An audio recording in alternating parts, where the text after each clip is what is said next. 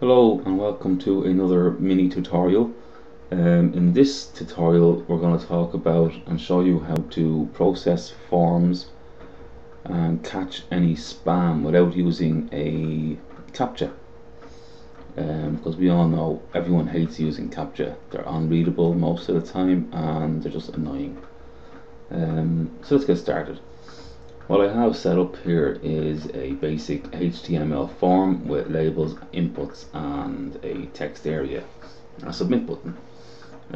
Nothing major or fun about that. Basically got name, email and message. How do we turn this into a spam catching form? It's actually quite straightforward. What we need to do is put in another field, and we're going to call this one bad bot. What this field is going to do when spam bots come along, it's going to be filled in by spam bots. It won't be visible on the form in the end, but for the tutorial I'm going to leave it there until the end. So if we fill in this field and this field and this field, the form is supposed to send without any problems. If this field is filled in, we want to tell the form, don't send it, let's bring it to another page and tell the spammer we don't want them. You know, we don't like spam, we hate spam.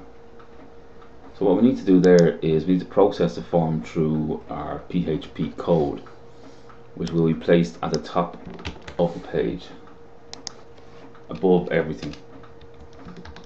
Here. So what this basically says is, now keep in mind, actually this is a PHP page, not a basic HTML. If bad bot, so if our bad bot field is filled in and is not empty,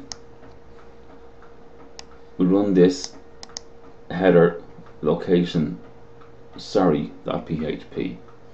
Now you can put any page in there. You can have goaway.html or no spam or whatever you want.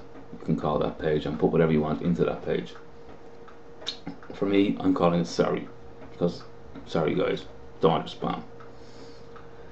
So if that's filled in, bring them to the sorry page. No processing, just bring them straight to the sorry page. We don't want your spam. Else,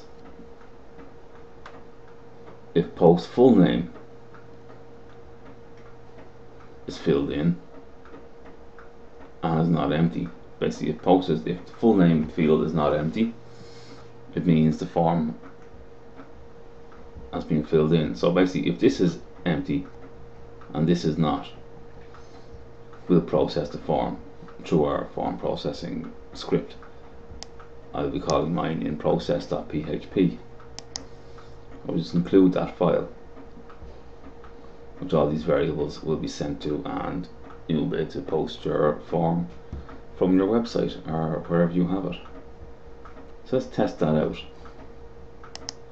Full name, www, that's my name. Email address, no email at my site.com. Message, test message. We send that and that's gone. Now what if we fill in it all again? www me, no email at my site.com. Message, test message. Now let's fill out the anti-spam part of the form. I am spam, and we click send. Okay, I forgot to save this. Let's try that again.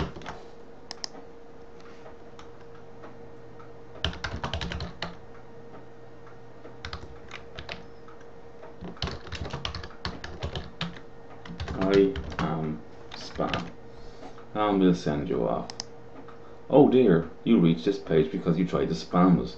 We don't like spammers very much. No, we don't. And that's what happens when someone tries to spam you. The form does not get processed and it basically just sends them off to another page. I mean, you can do anything you want there. You can say if that spam bot field is not empty, you can have an error message pop up, or whatever you want. But how do we keep this from anyone seeing it? Well, we do something quite simple. We use a little bit of CSS. So we style, display, display none. That's it. Let's go back to our form. And that's gone.